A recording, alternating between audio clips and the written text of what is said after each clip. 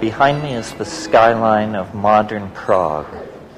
In the 16th century, this city became an alchemical center and figured in one of the most interesting episodes in the evolution of European thought. Rudolf II ruled from here in a court of great extravagance, and upon the death of the old emperor, the princes of the Northern League met to choose from among themselves a successor. Their choice was Frederick the Elector Palatine, who held court at Heidelberg. Frederick was all that a young prince of the Northern League could hope to be, surrounded by brilliant courtiers, married to a daughter of the King of England. He represented the alchemical hopes of Catholic Europe. And in the fall of 1619, having been recently chosen emperor, he moved his court from Heidelberg to Prague, bringing with him some of the most brilliant occult minds of the era, Johannes Andrei, Count Michael Meyer, the alchemical printer Theodor de Bry. But the reign of the Winter King and Queen, as this incident is called, was not to last. But the alchemical fantasies of Frederick the Elector Palatine of Bohemia and his queen were destined to fail. For by the early spring of 1620, a local bishop had raised an army and had been joined by Habsburg troops who laid siege to Prague. And that siege, after a number of weeks, succeeded. Among those taking part in the siege was a young French soldier who had been wenching and traveling across Europe in the style of the times, René Descartes, destined to be the founder of modern scientific materialism. I like to think that perhaps Descartes actually encountered his bête noire, Michael Meyer, Prince of Alchemists, in the confused situation that prevailed when Prague fell. For Meyer was lost in the siege of Prague, never to be heard from again. It's instances like this in the history of European thought that have inspired a group of American thinkers to form the Bohemian Institute of Prague, a think tank, theater group, and video production center to be established here in Prague and to celebrate the occult and spiritual heritage of this great city, a city which, had its alchemical visions been completed, modernity would have been a far different affair. Alchemy is an ancient art, one of the magical arts associated with dyeing and the gilding of metals, and tracing its origins back to ancient Egypt. But its modern culmination is here in the city of Prague, where in the 16th century, under the patronage of the Emperor Rudolf, the great alchemists of Europe gathered and pursued their art. Including Kepler. Alchemy is more than a technique for the conversion of base metals into gold. It is the culminating metaphor in the search for a union of spirit and matter. And whether or not this union was ever achieved is as mysterious as much of the rest of this ancient city. But whatever the success of the alchemists, they provide us with a metaphor for spiritual transformation that is extraordinarily applicable in the modern era. It was for this reason that the Swiss psychologist Carl Jung made alchemical motifs as important a part of his theory of the unconscious as the contents of dreams or folklore. You see, before modern science, the separation between observer and observed was more naively understood than in our own world. And the alchemist, staring into the swirling content of his retorts and his alembics, was seeing in his own imagination not the processes of natural chemistry, but an intermingling of psychological processes and material processes in a domain of epistemic confusion that we have grown distant from. Nevertheless, the legacy of our own science is one of pollution of the earth, toxification of the oceans. Something has been lost from the Western vision of nature by the exclusion of the notion of spirit. And it's fitting that in an effort to recapture that lost something, we return to Prague, the center of European occult thinking and a beacon to any future thinking on these matters.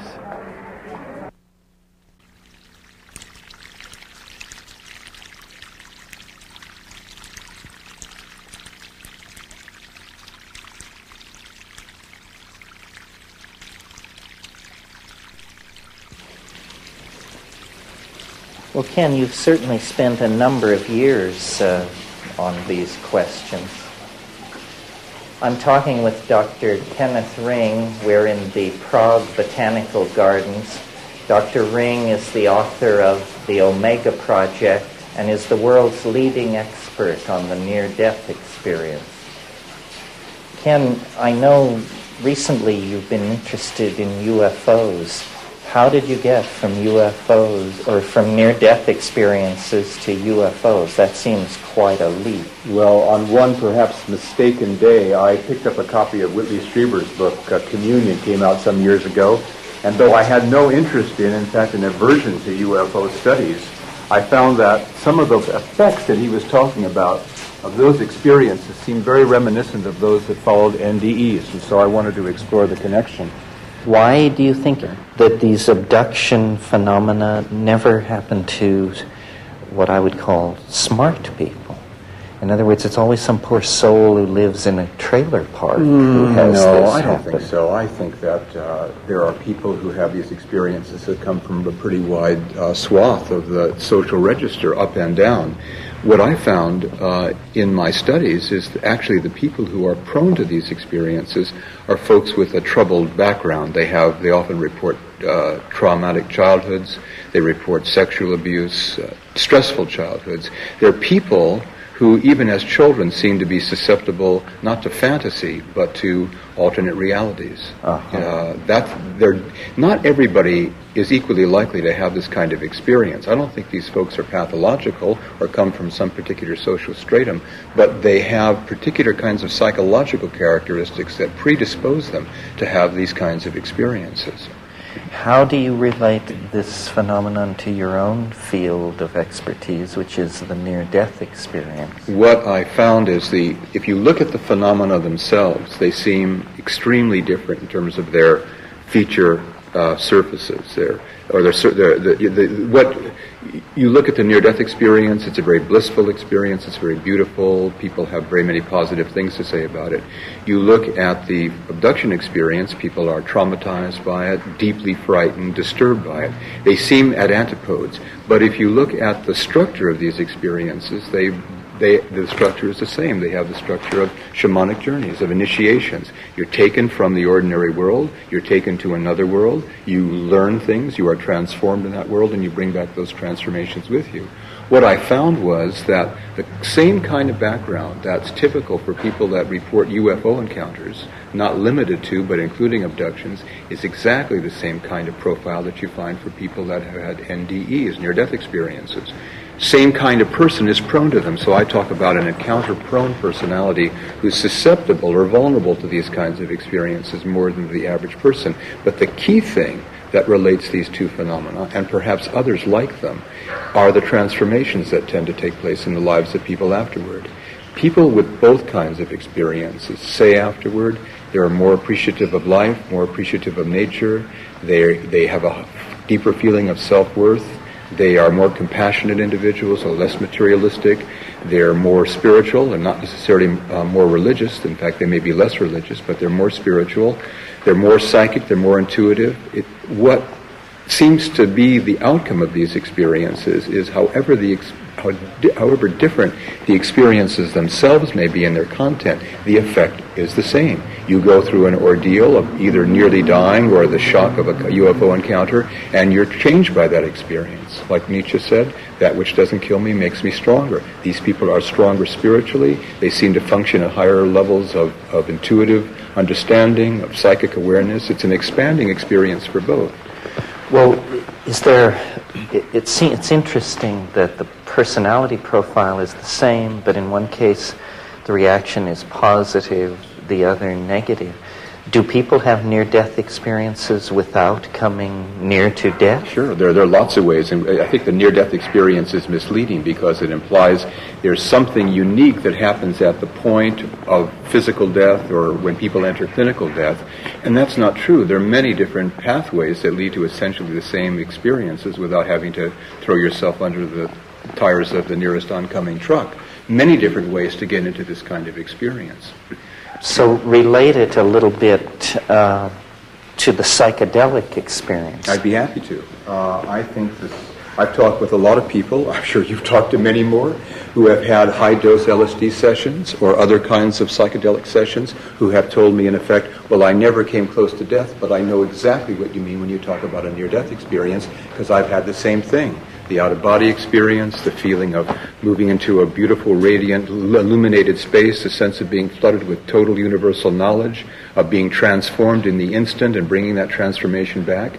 To me, it's like the light or spiritual reality or whatever this thing may be called is available all the time. There are just different access routes to it. The psychedelic is clearly one aspect, one route that leads to that destination. The near-death experience is another. People following a spiritual path and deeply committed to it could have the same kind of revelation, the same kinds of insights. So I think that, it's a question of equifinality, many different pathways leading to the same destination and the same transformative effects.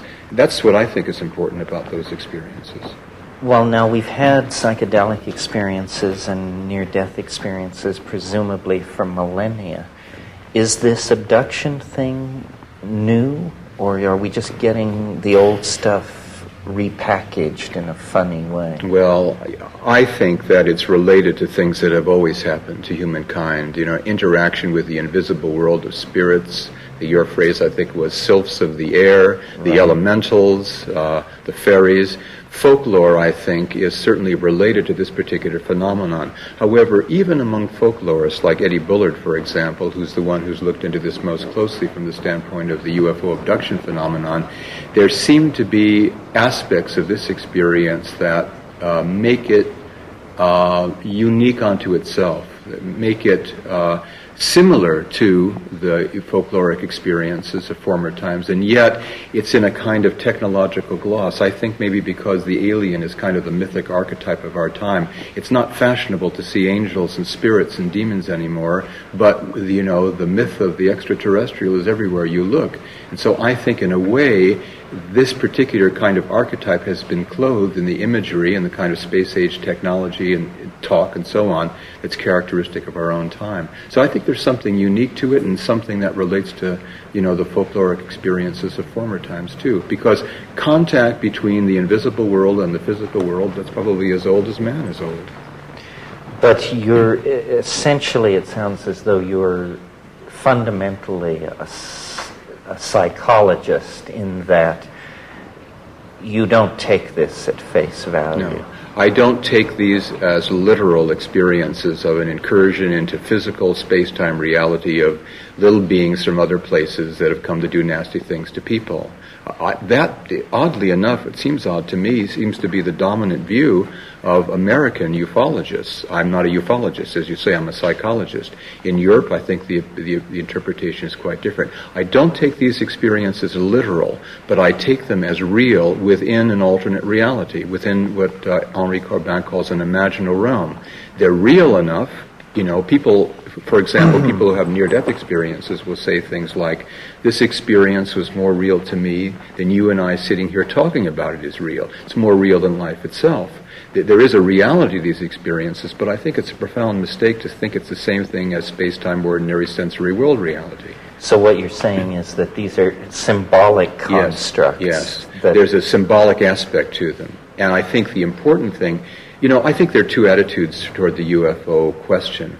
It's a mystery, but there are two types of mysteries. There are mysteries like in detective stories that beg for some kind of solution, and you only feel satisfaction when the solution at the end is revealed and all the reasons given. Then there are mysteries that are meant to be explored, to be savors. Yes, true mysteries. And these mysteries beg for exploration, not for explanation, if I can put it that way. And the UFO, seems to me, the UFO phenomenon is the second category of mystery. That's why I personally, and perhaps temperamentally, I'm opposed to the idea of trying to package it as though it were something as simple as other beings, however amazing that would be in itself, other beings coming from other places in the galaxy to invade or to have some contact with human affairs. I think the mystery is likely to be much more profound than that. And another thing, if I may say, that I think hooks together the near-death experience with the UFO experience, whatever its basis may be, is when people come out of these experiences and have worked it through, they come to have a worldview that is very similar to one another and is very similar to what's being talked about all the time at this conference, and that's an ecological worldview. The heightening of ecological sensitivity, the increase of concern with the welfare of the planet is one thing that unites these two people, even though they have these very disparate experiences. What they say about what they've learned from these experiences, what the meaning of these experiences for them is, that the fate of the earth is in our hands and we better wake up to do something about it very quick.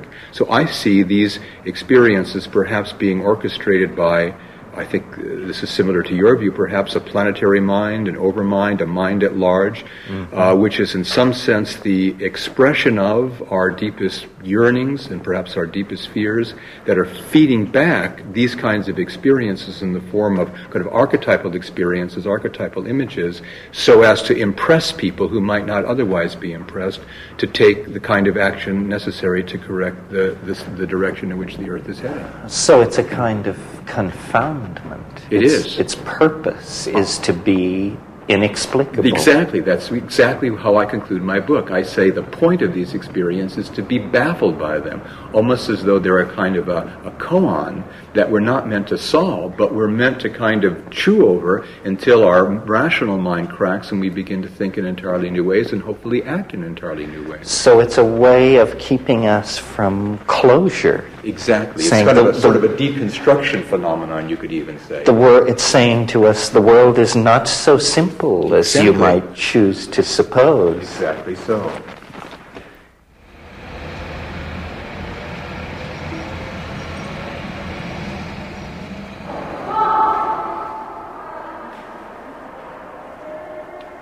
We're going to be talking with Rupert Sheldrake, one of Britain's most controversial natural scientists. Sheldrake is the proponent of a theory called morphic resonance. He believes that the presence of the past actually impinges on processes in the present and the future. In other words, our world is as it is because of how it once was. This is not a genetic theory, not a theory of natural selection, but a field theory which holds that actions and situations in the past are able, through the mere act of having happened, to shape future and present events. Rupert, this immense Baroque building is the Museum of Natural History in Prague, and I wanted to bring you here because I thought it would be an appropriate place to discuss your ideas, because after all, a museum is a kind of archive of morphology. Exactly. With these stuffed animals and skeletons are like photographs, snapshots of forms frozen. But of course each animal behaves and moves, each animal develops as an embryo to its adult form, and each one evolves. So it's triply dynamic. We have to reconstruct that in our minds. But the whole thing really is a reflection, I think, of the memory behind each species. Each species is the repository of an entire process of memory. Well, now this is the part of your thinking which goes well beyond orthodox theoretical biology. Say a bit more about that. Well, the orthodox view is that all these amazing forms and all the behavior and instincts that the animals expressed were all coded in the chemical genes. So a materialist theory. That's a materialist theory.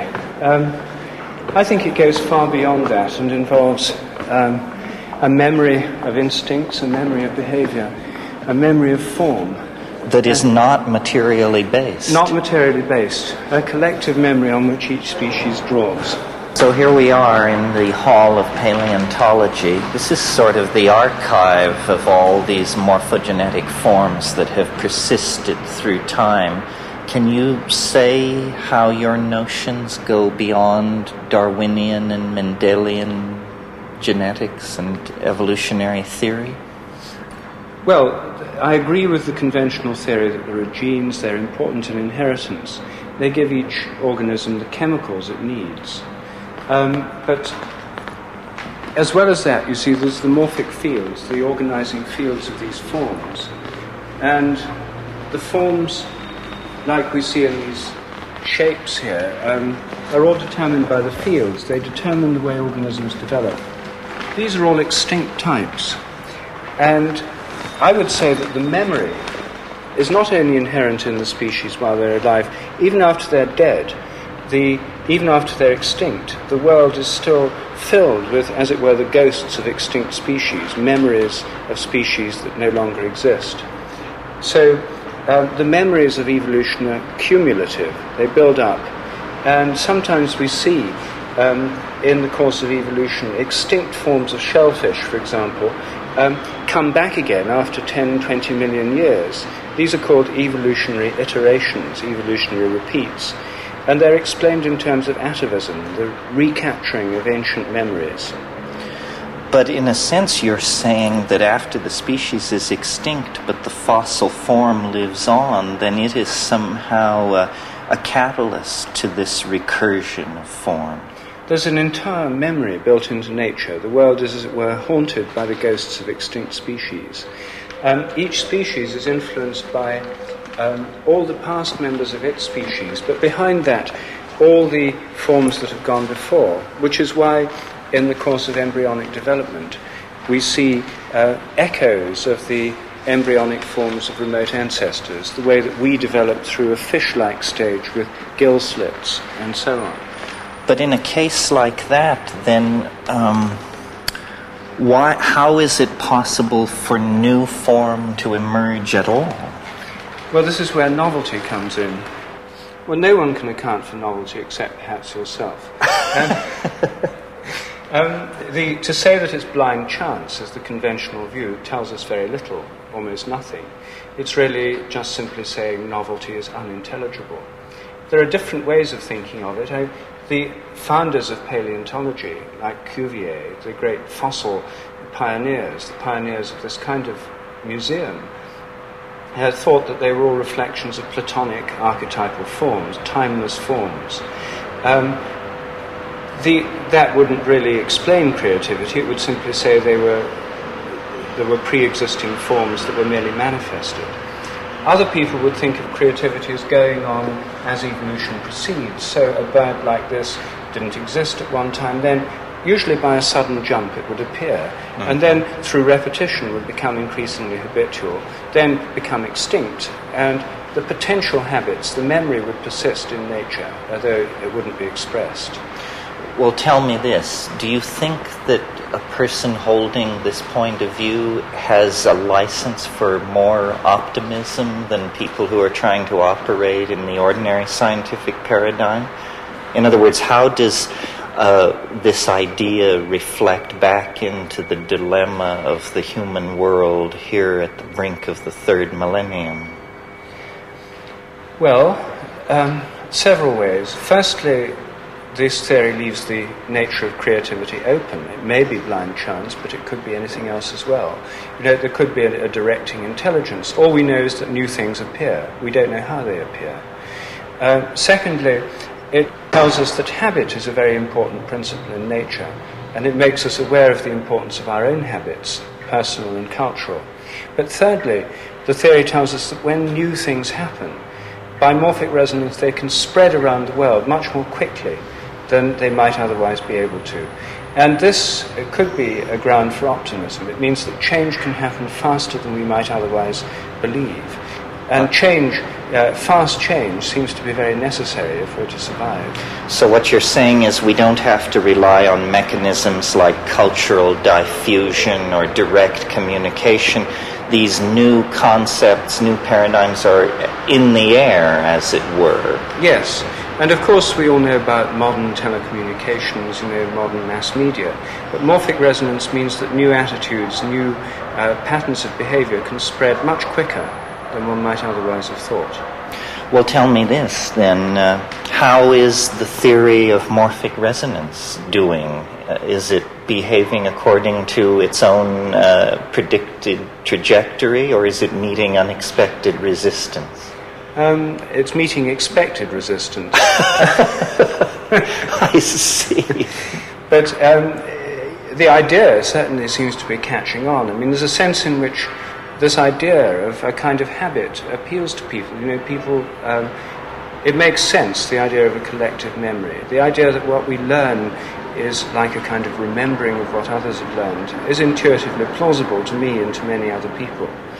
And I would say certainly the idea is getting easier to explain than it was when I first thought of it. Well, I've heard it said that it very elegantly and neatly solves problems which are insoluble by any other means in biology. Could you just name a couple of these areas where it makes clarity out of chaos? Well, there are many. One is the development of form in embryos, the way that a bird like this could grow from an egg.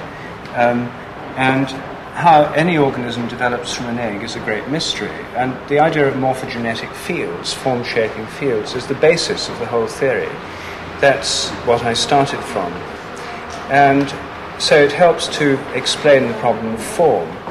It helps to explain the inheritance of instincts as well, how new patterns of behavior develop and spread. So these are two of the areas that it helps. So is it the non-material presupposition that makes it so difficult for orthodox science to accept this into its canon? Yes, it's the idea of a kind of non-material memory on which each member of the species draws and in turn to which it contributes. It's very like Jung's idea of the collective unconscious. This is an idea that's in one form familiar to people already. But because modern science is steeped in a kind of materialistic way of thinking, the idea that everything has to involve material and material transfer is very important for a lot of scientists. Of course, in the light of modern physics, it's a very old-fashioned idea.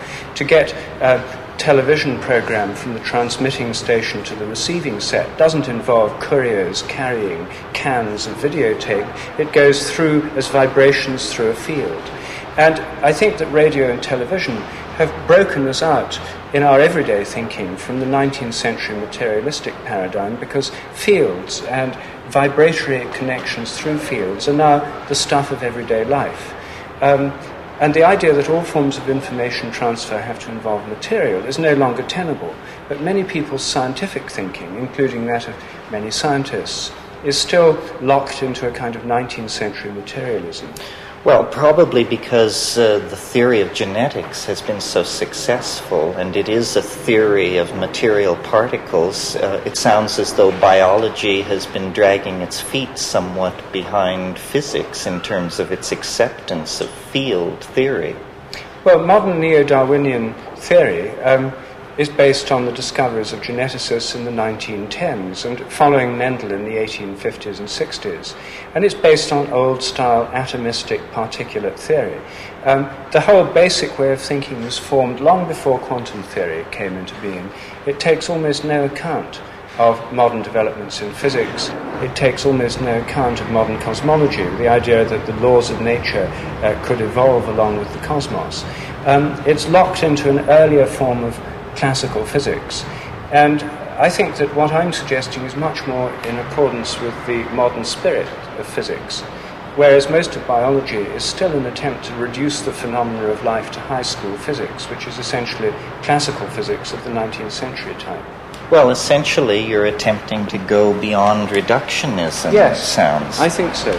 And what are your expectations for success? In other words, are there experimental strategies which are supporting this point of view, or is it largely theory? Where do you stand with it? Well, experiments are going on in the realm of morphic resonance, principally in the realm of behavior at the moment, animal behavior, human behavior. But the theory applies to crystals as well as to plants and animals. And chemical tests are some of the most potentially exciting. I'm doing some work on crystal forms and crystal phenomena. The main experiments there in the human realm, so far they've been very encouraging. They suggest that people can learn more quickly what others have already learned. And that's also the area where the theory could be most immediately applied, for example, in education. Well, the theory seems to imply that its own correctness depends largely on its being heard and repeated. Well, the theory implies that the more it's heard and repeated, the easier it will be for people to get to grasp the theory, to understand it. Yes, that's true. And so it seems to be. So it seems to be.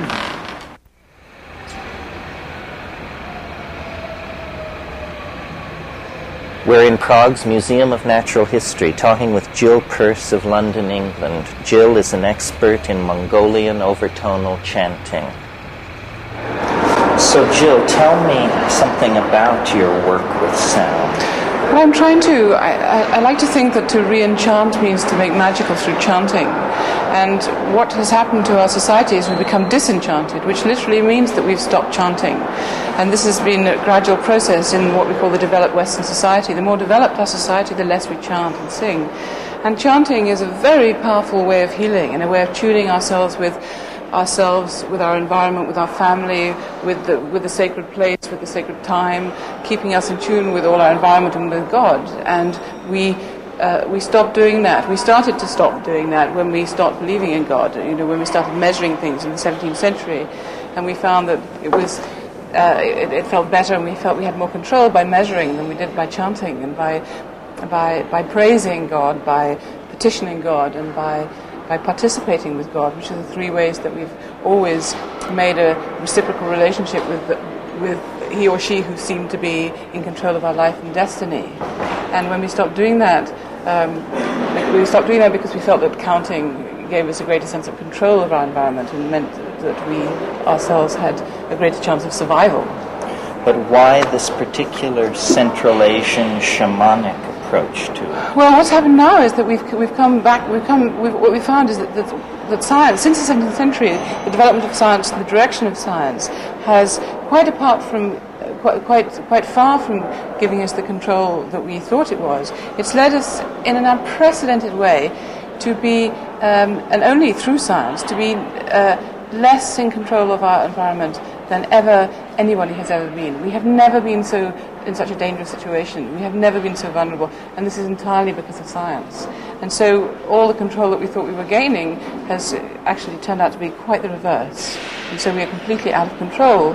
And so we again have to find out, how do we do it? If science has failed, what other ways may succeed? What other ways can we again create a reciprocal relationship with this great and powerful force? And so we have to look at the old traditions, and do we go back to being good Christians, good Hindus, good Muslims, or good Jews, or do we try and, if we're a Hindu, become a Muslim, if we're a Buddhist, become a Christian, if we're a Christian, or do we try and reinvent it all? Or the problem really is, what song do we sing? And so what I've tried to do is to find a way of chanting which is deeply cultural. It comes from Central Asia, and in particular Mongolia.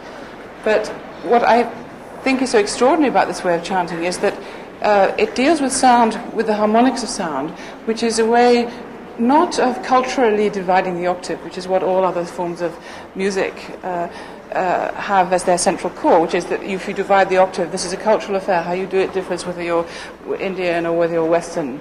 But what this is based on the harmonic series, which is simply a way of making our own geometry audible. It's a way of allowing us to hear in a sonorous way our own structure. And this is a profound recognition. It's a profound remembering. because we are hearing what we are. So it's a kind of organic music, or It's organic sound. Absolutely, it's the most organic sound because we're making audible our biology. Well, I brought you here to this wonderful Baroque room because I was hoping that perhaps you would honor us with an example of this, since I'm sure it's easier to hear than to describe. Yes. Do you think you're up for that? Yes. Okay, my dear. Please have a go at it.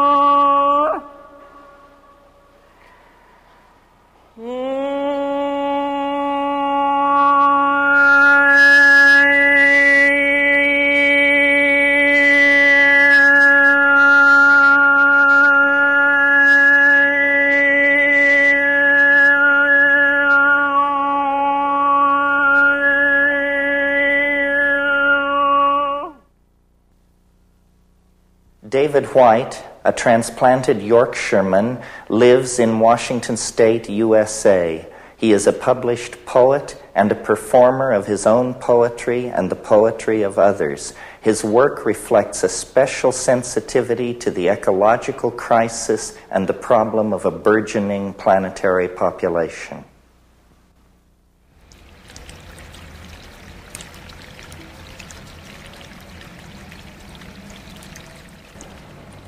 You mentioned this concept, the ecological imagination. Yes. So obviously this is sort of the distillate for you of Yes. some of your thinking. Yes. So say something about it. What is it exactly? Well, it's an imagination where the image itself has many different realities constellated within it. It isn't an image that you're trying to impose on the world. It's an image that's received after you've remained quiet and you're willing to pay attention to the miracle of creation as it is. Now, that miracle may take the form of despair and alienation, as it has over the last 60 years, but you pay attention to it. You know, we live in a monocultural society where you plant wheat in one field and you spray down on either side so you get one crop. And the soil, which comes from the same root as the word soul, suffers as a result. You know, in the eastern Palouse of Washington State, they've lost 25 to 50 feet of topsoil, you know, through intensive mining, almost mining agriculture. You know, here we are in the botanic gardens in Prague, where plants have been brought from all over the world. In some ways, it's a wish by humanity to recreate the beauty and imagination of the rainforest, or of an ecology that where things fit together exquisitely. Mm-hmm. And we have this inside us. We have this patterning, this understanding that the world fits together absolutely exquisitely, and we have a possibility of fitting together too. So the poet remains silent, looks out at the world, receives all the images that comes in, and tries to say the one word that represents the whole ecology of everything that is received, and hopefully will give birth to that world in the word, in the line. This suggests somehow that the word is made flesh. Or in your metaphor, the flesh is made word. Yes. Yes, or the word is made ecology. The word is made ecology. Well, so this is an aesthetic of nature, almost Emersonian in its scope. This is a far cry from futurism or the glorification of the technological that a lot of 20th century poetics has been about. Yes. Do you see yourself as a part of a conservative impulse in poetry or a reforming impulse? How does that work? No, I don't see it as being conservative. It may be looked at that way from the areas of art which, say, Andy Warhol inhabited, where the whole emphasis was on the latest wave that was breaking on the shore. Fashion. Yes, fashion, and the whole sea that was behind each wave as it came upon the shore was ignored. And so I think what there is now is a resting back, a swimming out, a diving down into that sea. To re-establish our eldership. I think much of what's happening in the 20th century is a re-establishment of eldership. I mean, here we are in Prague. Prague has been asleep, almost like Rip Van Winkle for the last 40 years. Anyway, 40 years, possibly longer. And it's awaking again. It's awaking, and there's so much awaking in the world today. And I think poetry has always been the art where you remind people of what life is about and what is essential to it, and what's, as Pericles said, what is sweet and what is terrible about life, that you have to know both those things. And the poet ignores neither. So hopefully it's not the kind of conservatism where you're trying to go back to some Edenic, Rousseauistic past where everyone can gather under one oak tree and discuss the problems of the village. That's never going to happen. But the poet he does not hide, or she does not hide the beauty of life, and does not hide the alienation. You know, this century we've had tremendous emphasis on looking into the cracked mirror of alienation and saying, look at where we are. I mean, Eliot's The Wasteland was all about that. But there's another side to it too. You can only do that for so long, otherwise you have no more impetus to go on. That there has to be, let's go up here. Yeah. There has to be some kind of healing. There can only be so much of this existential angst and... Well, you see, Sartre, he came up to a tree, you said, and he put his finger on the tree and he said, life is absurd because I cannot understand that tree, I cannot get my soul into that tree. Well, the Zen patriarchs have been talking about this for 1,500 years, and you weren't supposed to get your consciousness into the tree. You are supposed to pay such tremendous attention to the tree that it came to find you. Yes, Sartre said nature is mute, which is to me one of the most amazing statements any 20th century philosopher has made in terms of defining alienation. I think that would have to be it. Well, I don't think the French have been very successful with their philosophers over the last 350 years. They're welded to materialism. Well, so at this conference, there's been a lot of talk about hope. Where do the poets come down? Are you singing a funeral dirge for a world passing away, or is this the bright birth of the new young prince? Well, hopefully neither in some ways, because you simply have to speak life as it is. So at this time we're speaking tremendous change. We're speaking the stakes are very high. You can fail in life. An individual human being can fail in life. A species can fail in life. I mean, in some ways we always live out our destiny. No matter what we do. It just depends what level you want to live out that destiny. Do you want to live out your destiny on the level of frustration? Because you can do that. Or do you want to step further and deeper into it? So poetry always says the stakes are very high. And it relies on the fact that life itself is magnificent. You speak about the magnificence of life. Not in a Pollyannish sense, or in a sense in which you're going to ignore all the difficulties and terrible beauties of life, but in the sense that it's magnificent because you can fail at it, and we as a species can fail. So the hope of the poet is that you can speak to the magnificence of life such that people will be reminded that life is magnificent and you can fail at it, and the stakes are very, very high, the stakes of your life. So that's almost a bardic manifesto. Well, do you feel moved to speak some poetry? We'll move from talking about poetry to speaking poetry. Yes. Well, we spoke about the tree earlier and having the world come and find you, and I'm reminded of a very simple poem, but this is a very powerful poem for me. It's a teaching story, actually, out of the Northwest Indian tradition, where the story is there to tell a young boy or girl what to do when they're lost in the forest, or to answer the question. When the young boy or girl asks the question, what do I do when I'm lost in the forest? The elder tells this story. It's been rendered into marvelous modern English by David Wagoner, who has the chair of poetry at the University of Washington in the Northwest United States. And it's a very simple poem called Lost. And here it says, take the burden off your shoulders, basically, this story. And he says, the young boy or girl says to the elder, what do I do when I'm lost in the forest? And the elder says, stand still. The trees ahead and bushes beside you are not lost. Stand still. The trees ahead and bushes beside you are not lost. Wherever you are is called here.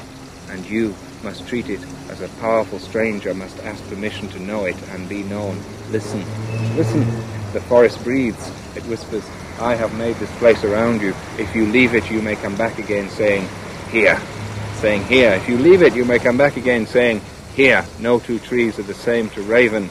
No two branches are the same to wren. If what a tree or a branch does is lost on you, then you are surely lost. If what a tree or a branch does is lost on you, then you are surely lost. Stand still. The forest knows where you are. You must let it find you.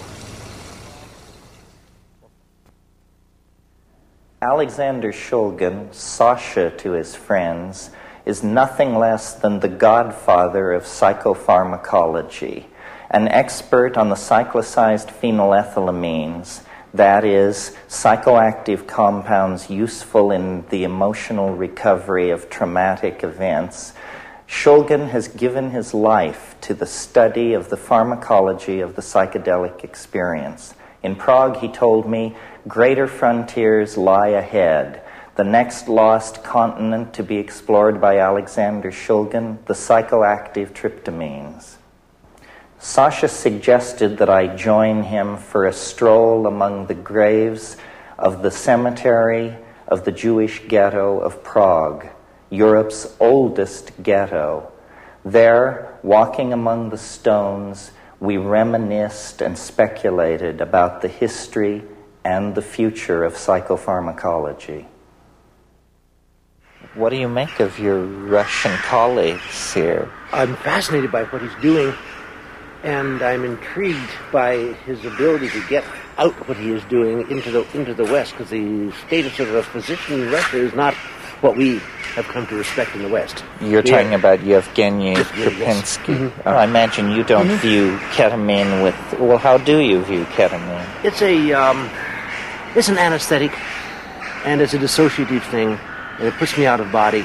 It's very dissociative. It puts me out of mind. You're away, and I, frankly, with a full bladder, like being here. And you suddenly realize that someone has a full bladder, and at only one intellectual level you realize it's you. Yes.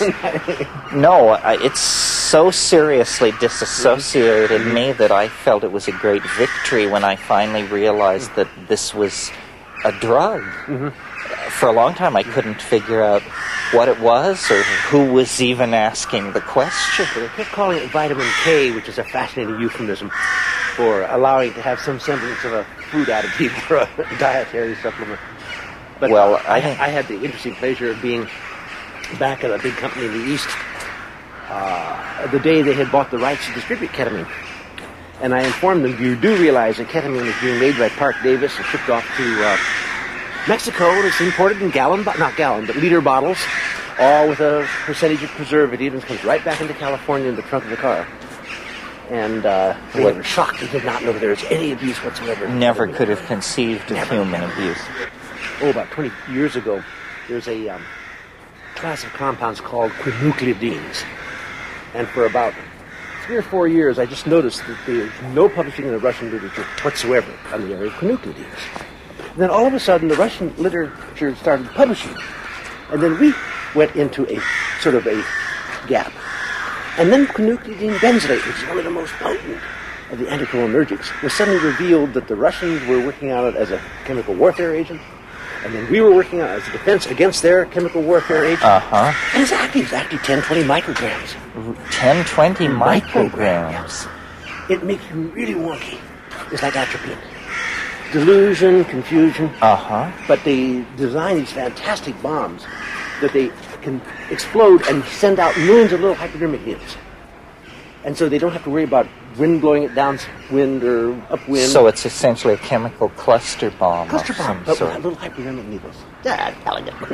So that's probably in the inventory. It's already in the inventory. Uh-huh. Well, someone mentioned to me that you had expressed interest now that you felt you had sort of done the work you wanted to do with cyclicized phenylethylamines, and that you were going back to looking at tryptamine. Very much so. That's the other side of the coin. It's as rich and unexplored areas of phenethylamines were 20 years ago.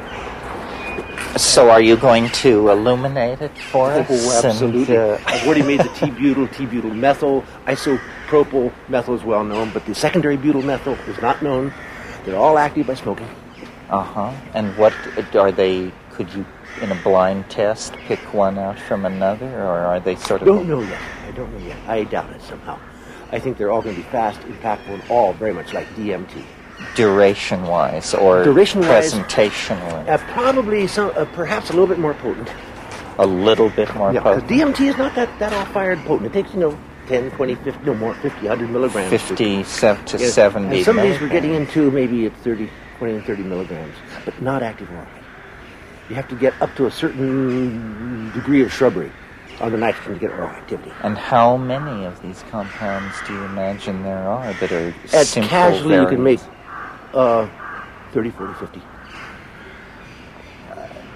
Why do you suppose it is that this fast-acting, easily manufactured, spectacular hallucinogen is so rarely met in the underground? I don't know. I've heard that it's there in some quantity. I heard about a seizure in Boston, I believe it was of ayahuasca. And they seized it on the basis that it contained DMT. Right, that was the Santo Daime people from Brazil. But, we live in a society where people jump out of airplanes and hang by bungee cords over bridges. And DMT, which is always described as an easy synthesis, It is extremely easy. is just not there.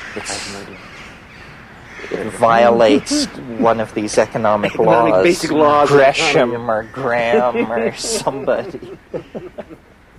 Something that I've always wanted to ask you, which is, unlike me, you seem remarkably resistant to what I call the implications.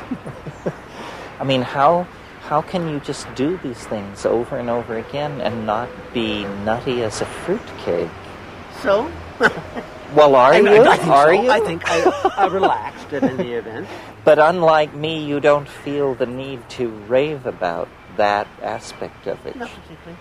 I'd rather quietly stay half in the closet and continue doing what I'm doing. But you've probably seen more uncharted internal landscape than half of mankind put together. I mean, that would not be an immodest claim. They're a little bit charted now. Well, a very little bit. Very little, that's right. But the seeds are there to be used by anyone else. That's the reason for the book, just to get it all recorded into a documented form.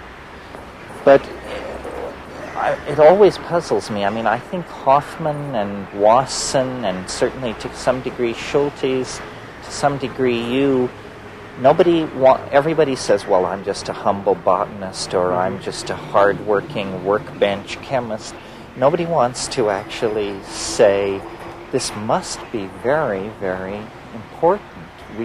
Because it's so uniquely beyond ordinary expectation. Yes, but the importance is going to take a long time to realize. What you can't build without the tools, and you have to have the tools, and these are the tools that allow the building to be done. I'm not a builder. I'm a tool maker. And that's probably one of the reasons I've not described a lot of landscapes. Others will see them differently. if we could compare it to the invention of the telescope, probably within 50 years of the invention of the telescope, the major solar system new paradigms were put in place. This seems very elusive. It seems hard for us to go beyond simply saying it exists, it's really far out, and then we sort of fall silent. What do you think about that? I think the silence is in part imposed upon us by a very unsympathetic authority body. And maybe it's just as well, because that way a lot of work can be done and sort of recorded for posterity. And the time the pendulums swing, they will swing back. And the time will come when this work will be used, research will be done with these tools that will be great. Well, obviously you believe in it strongly. What would you say to a critic who said, what's so great about this? Are you and your friends in any significant way different from the rest of humanity? No. And I don't see why it would be critical. I'm not offending him. I can see no way in which I'm offending him. I'm quietly doing my little alchemist thing at home. But you really must think that it does make a difference. I think it does. I think it will. It will. I don't think it does now. So we really are cursed with being pioneers. Yeah. It's not so bad. No, it's not so bad. It has a nice I mean, they'll nice hang your picture in the main hall years hence and say, these were giants. I would rather have my picture hanging in the main hall than me hanging in the main Well, hall. some people manage both. That's and you may end up that way, too. Oh, well, it's a short, happy life, but it's kind of neat. Well, but this is your territory, too. What's your feeling? Do you feel that that's a fair...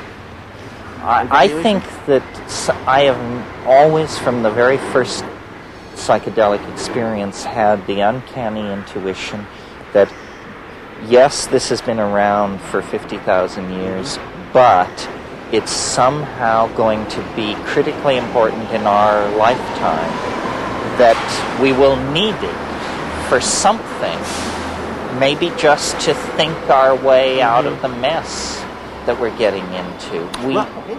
But if it's needed, we have it. Yes. That's the beauty. The tool is there for the time when the need is obvious.